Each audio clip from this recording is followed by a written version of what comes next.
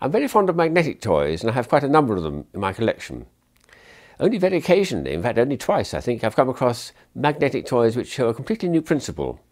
And this is the second one I've come across, extraordinary. And it consists of just 4 neodymium discs, which are very strong magnets.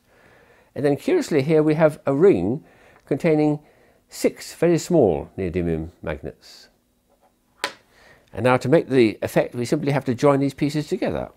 Thus, that's quite strong now. And this one here, oh, that's a strong one.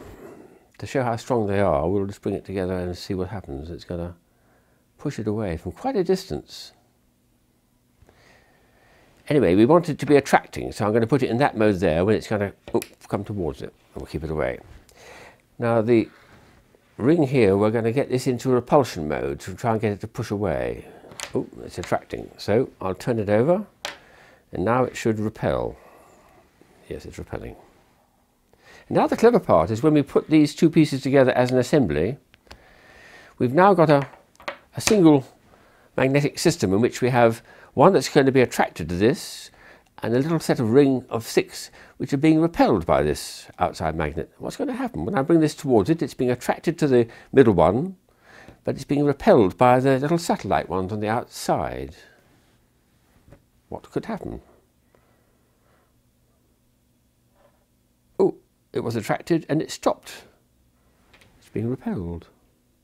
There's about an 1/8 or 1/4 inch air gap there now where it can't get any closer, but not further away either. That's absolutely amazing. If I turn this one, well, nothing much there. If I turn the big one though, the ring, let's see what happens. It turns around with it, still maintaining that air gap of about 1/8 to 1/4 inch all the way around. It refuses to get any closer, and yet it won't go any further away either. It's a kind of equilibrium. It's stuck there, like an invisible arm joining the 2 together. It's called an inverter by the inventor, and it reminds him, I suppose, of the tractor beam in Star Trek. Invisible, but anyway, to me it's magic. It's a physics I don't understand, but it's wonderful.